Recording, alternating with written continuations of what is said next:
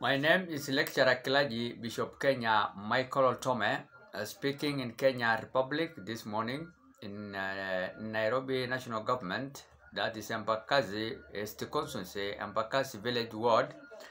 And I want to speak the word of God from the book of 1 Samuel, chapter 13, verses 1, and also randomly we are also to read the same chapter, verses 13 and 14. And we are going to see the topic of the word rebuke. Rebuke. We are told Prophet Samuel rebuked one time the king of Israel called Saul. A man of God rebuked a king, alright, and he told him like this. In 1 Samuel chapter 13 verse 1, it read, Saul was 30 years old, that is King Saul, was 30 years old when he became king of Israel, and he reigned over Israel 42 years. I said King Saul was 30 years old when he became king, and he reigned or ruled over Israel 42 years. Verse 13 now in that case, and 14, it is that you have acted in opening and closing inverted comma. That is now the word from the prophet of God, telling the king of Israel, Saul. You acted foolishly, Saul said. You have not kept the command the Lord God gave you. If you had, you could have established your kingdom over Israel for all the time.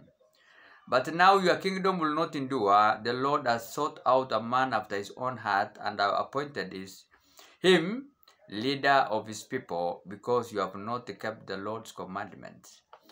Now God spoke to the prophet of Israel, Prophet Samuel, to rebuke the king called Saul, because it stated that he acted foolishly.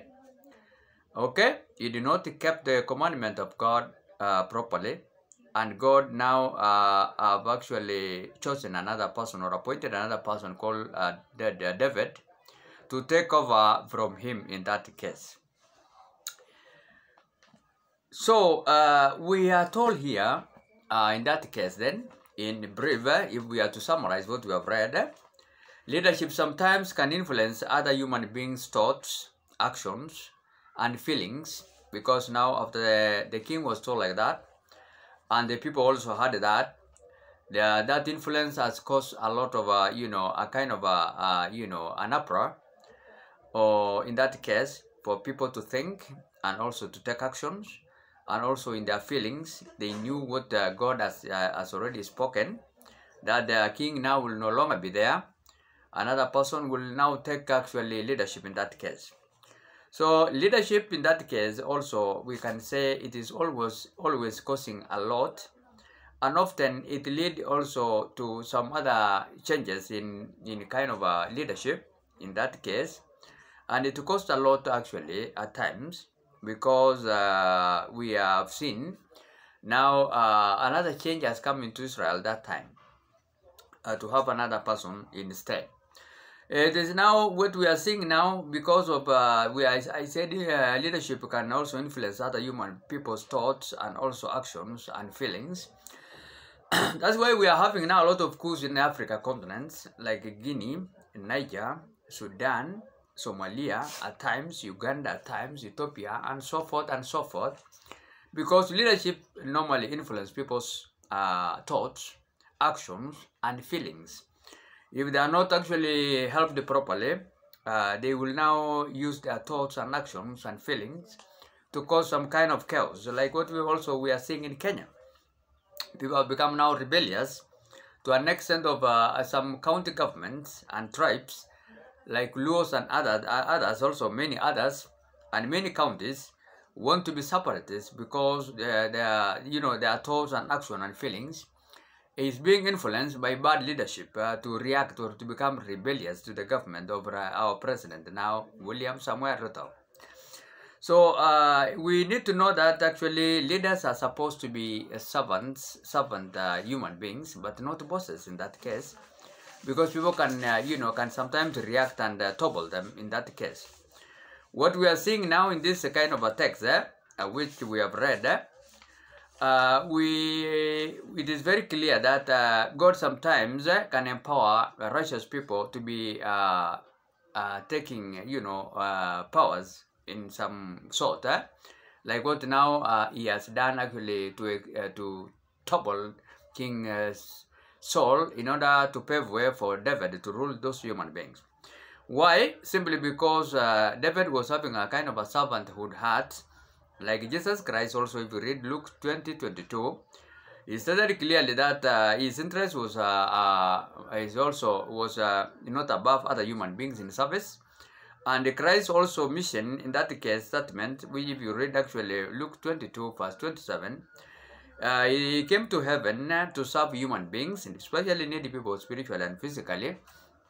That's why he used to feed them when they came to him with the anger, as well as also spiritual anger and physical anger.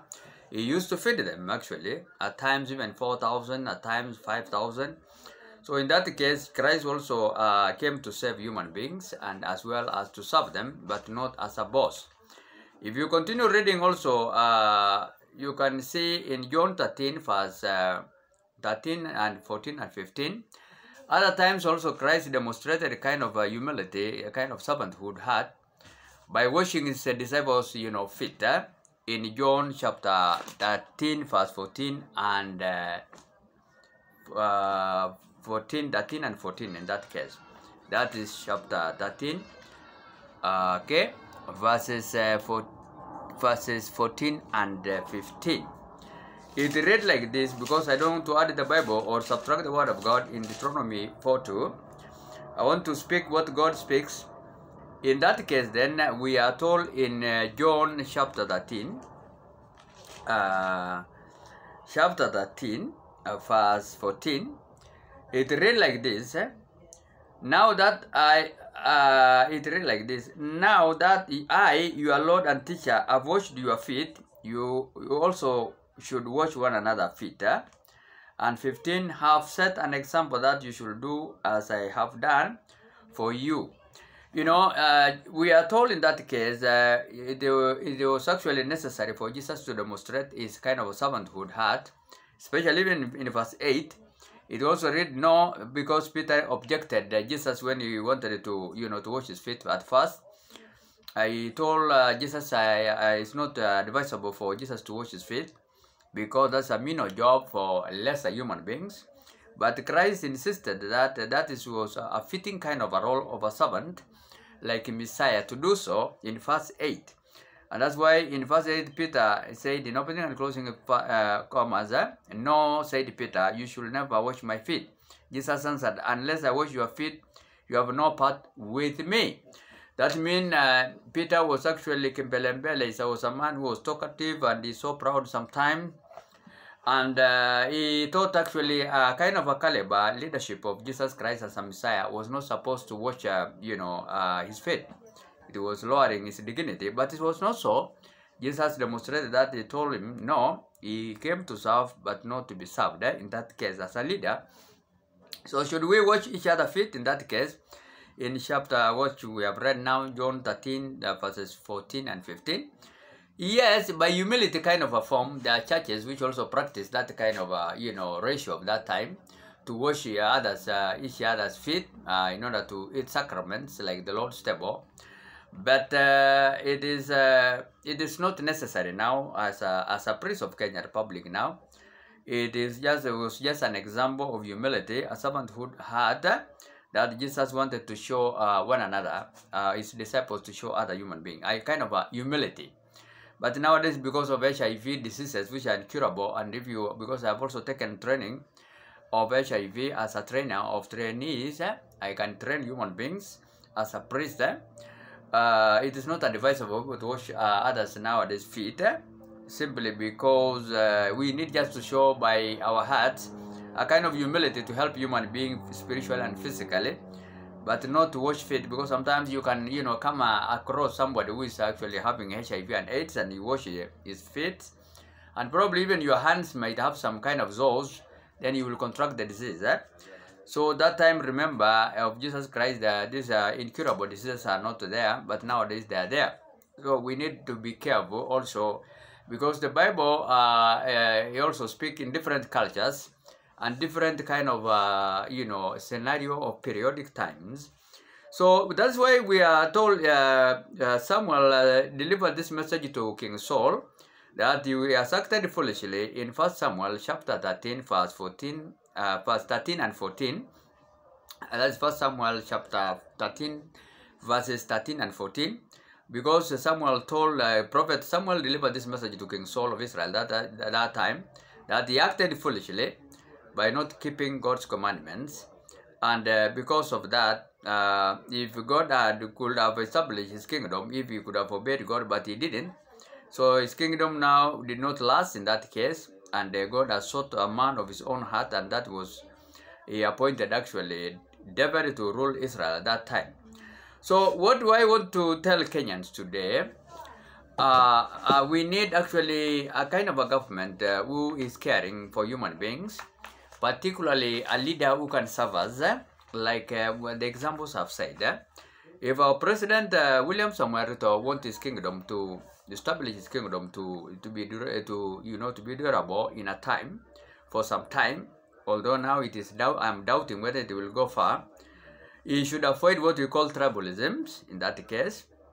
Not to act in such kind of a form which the Bible says, do not act foolishly in your leadership, as the way Prophet Samuel told the king of Israel that time, which was actually removed from office, executive of the kingship, by God himself. I need our president to avoid what you call tribalism in his leadership. That normally occur when some communities living in the same country are not given, distribution of resources equally, but an uneven distribution of, sharing of resources can sometimes cause problem. So the president need to have a kind of equitable kind of distribution of resources to countrywide, all 47 county government, 290 constituencies, and 1,450 wards assembly equally, among all 49 tribes of Kenya. You need also to avoid what you call nepotism, a practice that is carried out by most political class leaders nowadays in this government of our President Ruto, who are favoring their own relatives and, tribes, human beings like Kalenjin and Kikuyus now, because the deputy president is also a Kikuyu, and the president is a Kalenjin. So in job opportunities and leaving other Kenyan children, not actually in that kind of a format of equal sharing of resources. So that kind of a move, we call it nepotism, need to be eradicated in Kenya to have a kind of equality in Kenya distribution of resources. So the president need to avoid what is called nepotism.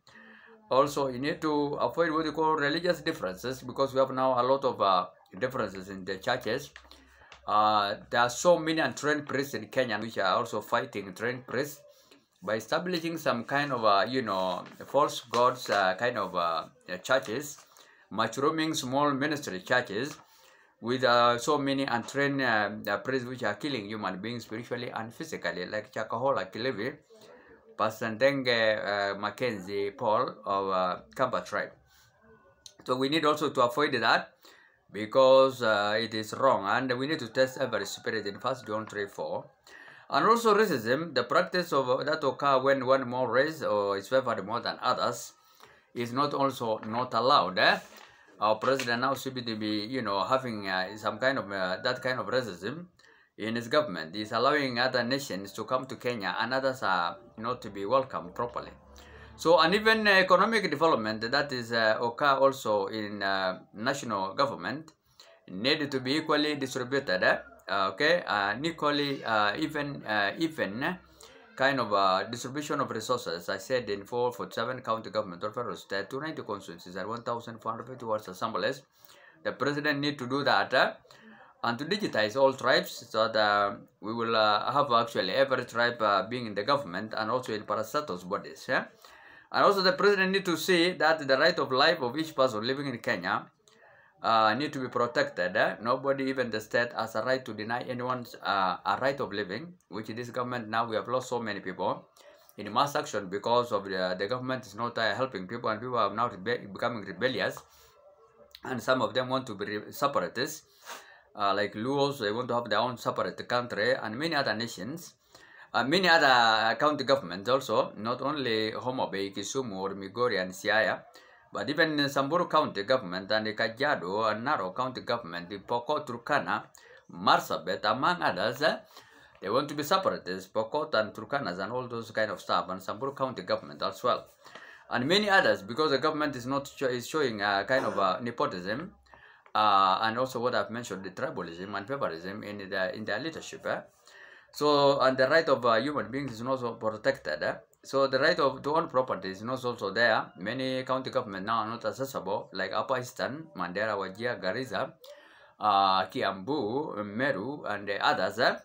All this central province of Kenya with 11 county government of Kikoyos and also Meru's 2 governments, which is Tharaka Nithi and Meru, is not accessible to other tribes, and 11 and 9 is Kikuyu's federal states, county government. They are not accessible to other tribes. No businesses for other tribes there. Neither employed in their own parliaments, small parliament, like Kiambu, federal state, Muranga, you call them, Nyeri, county government. There are no other tribes. It's only Kikuyus and Meru's there about. And Somalis, Wajir, Garissa, and Mandera. There's only that tribe, Somalis. So, and Pokot likewise, but Pokot also, they don't welcome other human beings, and Turkanas also, but Samburus do welcome people, and other also county government like Maasai's, Narok, and Kajiado. But there are others which you cannot own properties if you are not from their tribe, which is not good. So that one need to be put straight that we have the right of property owning every part of the country for 7 county government, 290 constituencies, and 1,450 wards assemblies. Otherwise, not fair for all the other tribes also to live there. They are all county government, and they don't allow others to go and take their resources there. And the freedom of movement also, and the freedom of expression, and the freedom of right of worship, except now that mushrooming churches is not allowed, is not supposed to be allowed. And the right of association also, the president of Zaba to allow human being, to practice that. And also free medical care for those who cannot able to afford, and free medical, education. Free education also for those who cannot afford, and also land and housing for those who cannot afford to be provided by the government. And food costs also need to be highly reduced. Alright, because now Kenya is a well-producing country in Turkana, and water and clean drinking water need to be provided with the Kenyans, and also sanitation, a clean environment with a reasonable standard of sanitation and clean environment countrywide need to be done in this government, which is not doing actually. So what we want to say finally, I just want to tell people of Kenya to support our president, of Supreme Power President Raila Omolo Odinga, who is commanding now 3/4 of 50 Kenyans, who as their leader, more than the president. Our president, who is now commanding only 1/4 of Kenyans, although he owns both the houses of parliament, the upper house, Senate, and also national parliament, because he has bought all the politicians. Most of them 3/4, but the people now 3/4 don't want also the president in that case. So I don't want the president to be blinded by natural human instinct, alright? Neither a kind of not to let pride get his way, to see that Raila Omolo Odinga and the people cannot, make him to step down. He should know that if he will not do what I've said, instead I will not repeat, he will be, toppled or overthrown like any other nations nowadays, like Niger and South Sudan. No, not South Sudan, but Sudan, and other countries also, Niger and so forth, and Guinea, Conakry, and others also. You should also understand that you should not also understand his enemies. He need not to underestimate the opposition now, which actually we don't call them enemies, but opposition. You need not to underestimate that Supreme Power President Raila Omolo Odinga cannot actually make him to step down. He can do it actually. If the ongoing mediation cannot, bear fruit, the president will not be there. He will be toppled or overthrown to go home His Excellency William Samarito. I assure him that. So he was not also, he need also to be not to be overconfident of himself, to make mistakes, that he is the only absolute power authority, autocracy kind of a leader, that nobody is untouchable. No.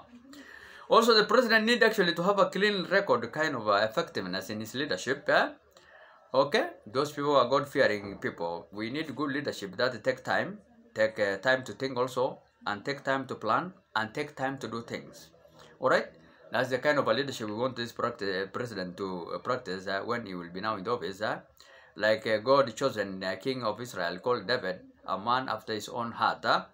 Actually, it was a man who shows confidence as a leader, because he knew he had a great God who could help him, and he won many battles because he did not trust in his own strength but trusted in God. If you read also Psalms 121, you will see that he knew that his help come from God. So we need the president to have a clean record kind of leaders who have also effectiveness and efficient in leadership kind of performance. And he also need to be approachable. His leadership should be approachable, because this leadership now of president, the leaders are not approachable. You will not get them in offices. They are just enjoying at their homes, and also in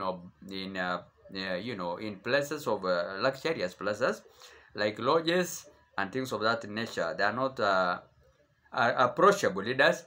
Neither they don't practice participatory kind of leadership, and they are not devoted leaders at all. All right, okay, and they are not excellent in their performance.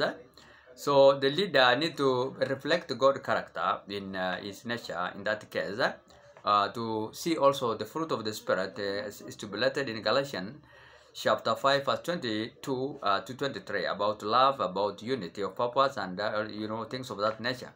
A good leader also share resources with the poor needy people, and this leadership now, President Ruto, are not doing that.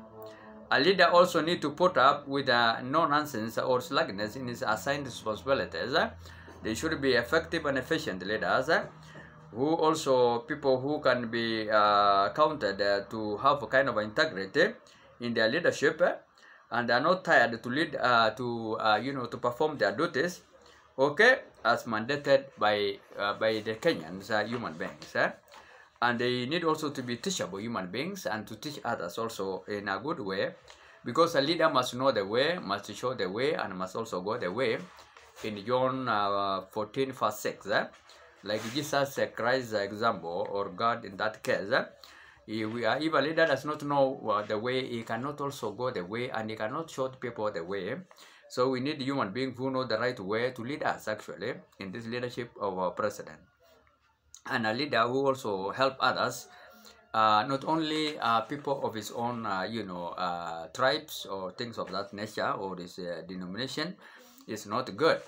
Otherwise, may God bless you, human being living in Kenya. And I just want to remind our Supreme Power President, His Excellency Raila Odinga, to resume protest very soon if the mediation cannot actually bear any fruit. I repeat it again, once again, because we need him to take the country forward for the remaining 48 months now, which is 4 years now remaining. 1 year is gone with nothingness. Nothing had happened. And we need a leader which is able to help us, who can influence people's thoughts and feelings and actions by doing what is good. That's my word. Bishop Kenya Michael Loltome, I repeat it again, lecturer clergy. I've taught so many colleges, paramilitary general service unit here at Utawala, Nairobi National Government for 12 years, an equivalent force to Kenya Army, and battle kind of capabilities, spiritual and physical, as a civilian spiritual affairs instructor for 12 years, 2004 to 2016. And I'm speaking in the house which was built now by British government as mine now, 1956. Queen Elizabeth built these houses.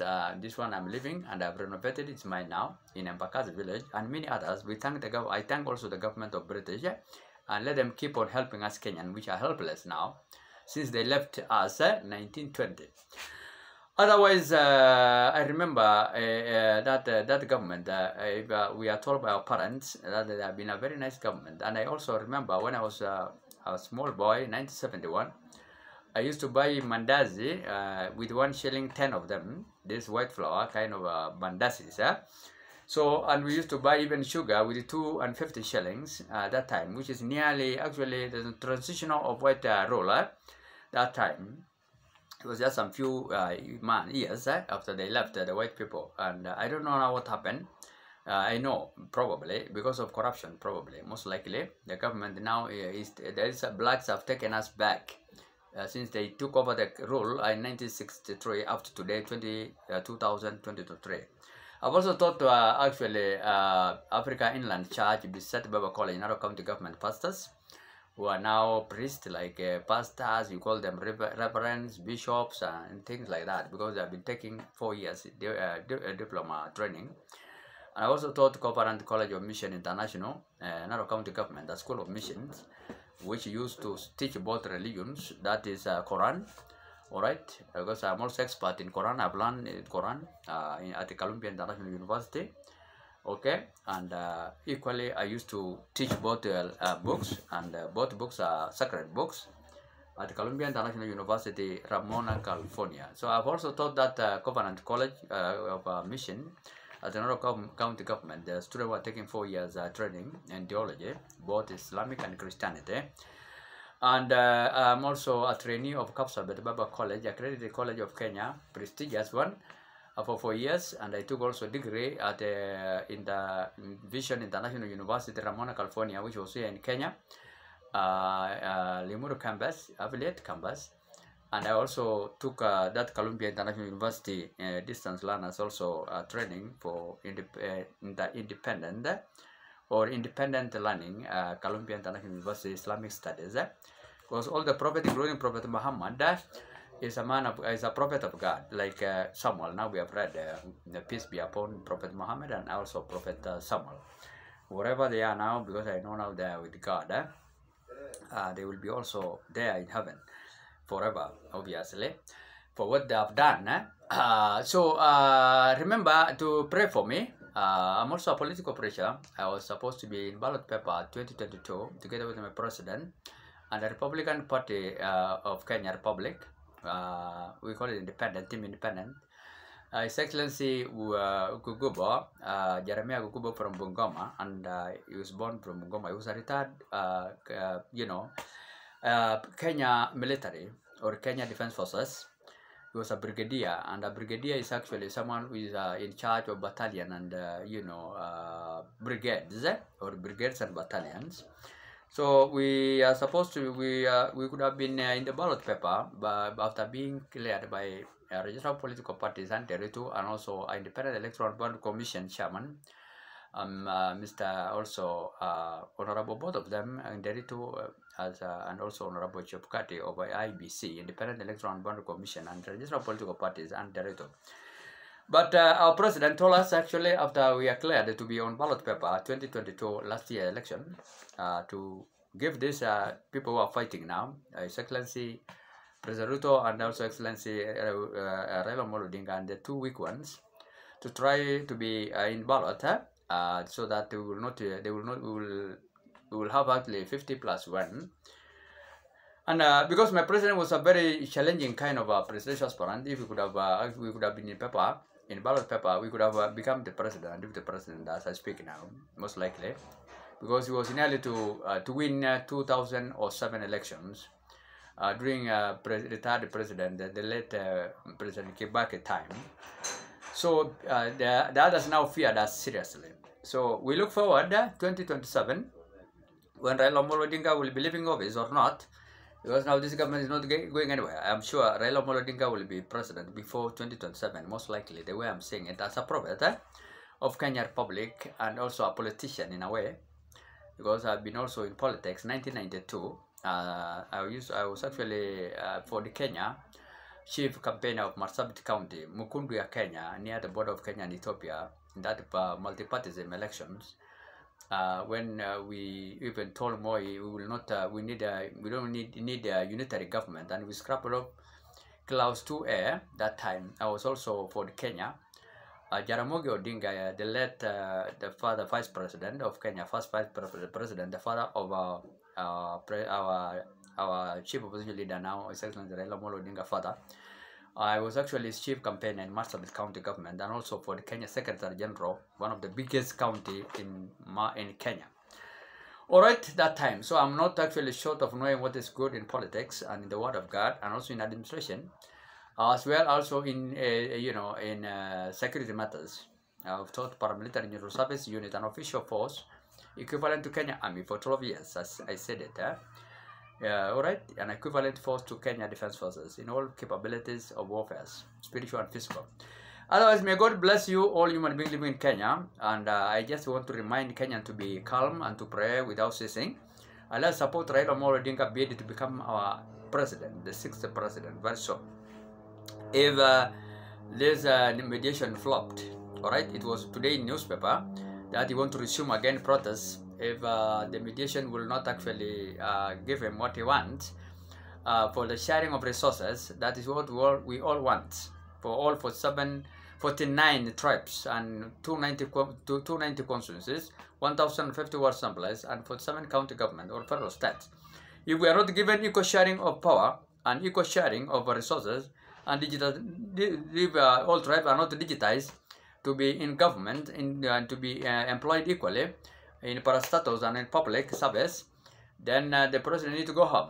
All right, Ruto need to go home as quickly as possible, before now he's going to be not to be humiliated, to be forced out by force. Because I'm also behind Raila Odinga move to make the president to step down. All right, to make him to step down, because through civil disobedience. We don't want a ruler who cannot actually cater for spiritual and physical and economic